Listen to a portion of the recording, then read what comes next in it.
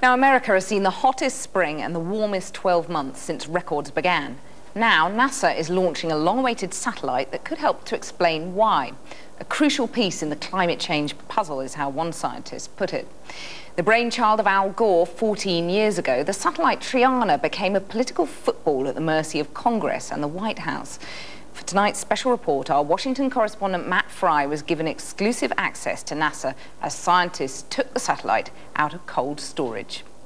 A record-breaking heat wave, an all-time high. Tied for the hottest year ever on record. Really unusual weather for the area. Scorching temperatures have smashed through more than 200 record highs.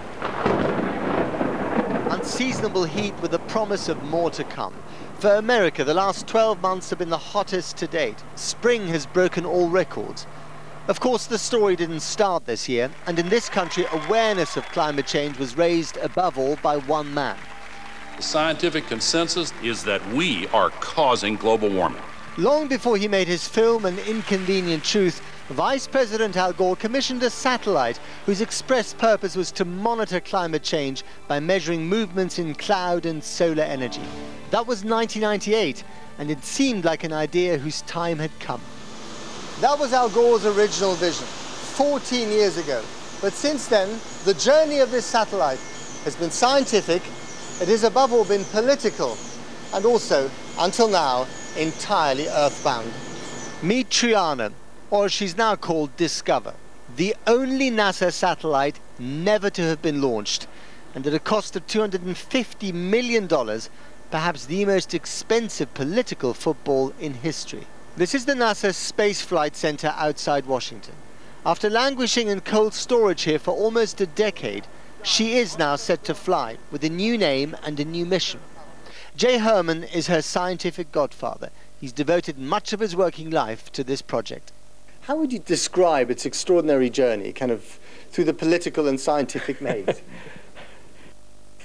It's been disturbing. I've spent a large part of my career working on this satellite, and then came to the point where I never thought this would fly. And now having it come back and actually look like it's going to fly has been amazing and very pleasing. This was a boondoggle. Al Gore ran around saying that he wanted to put a picture of the Earth from a satellite on the internet 24/7. This was a very expensive screensaver. And as soon as George W. Bush became president, he basically said that this was a waste of money and we should not spend money putting the satellite up. Congressman Jim Sensenbrenner was the Republican chairman of the House Science Committee who controlled the funding and who didn't believe in the science of climate change. But if you're a climate change skeptic, you'd want to be able to prove your skepticism with scientific evidence as much as possible, surely. Well, I think if we had conclusive scientific evidence, the people who are climate change aficionados wouldn't believe the conclusive scientific evidence to begin with. Having already cost a fortune, no one quite had the heart to turn Triana into scrap metal. So it was dumped here in a corner of NASA's giant fridge. The term climate change is still politically toxic, but NASA saved the satellite with a makeover. The new focus is space weather, warning us when the sun is about to play havoc with our GPS systems or power grids. Very useful and utterly devoid of all politics. It takes about a half an hour for these storms to get to Earth from that point. So it buys us about a half an hour warning time. Fair enough, but ask the bureaucrats at NASA about the satellite's morphing mission, and all you can hear is the sound of breaking eggshells. We can all agree that we would have been better off with that thing not in storage for 6 years, but rather being deployed in space, doing what it's supposed to be doing. I don't know about that. The agency had other priorities. The agency takes direction from Congress. Right. That's the direction that they had.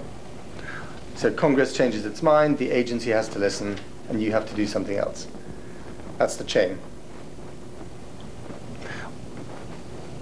By the way, the satellite will also track a crucial aspect of climate change, but keep that quiet. It could be that the data obtained from this satellite will show that the effects of climate change are minimal. On the other hand, it could show the opposite. So, do you think this satellite could be so important in that whole debate? This satellite, what this satellite does as far as climate change goes, it fills in a missing piece of information that low Earth orbit satellites have great difficulty in determining. And would it not have been useful to have that piece of information a decade earlier?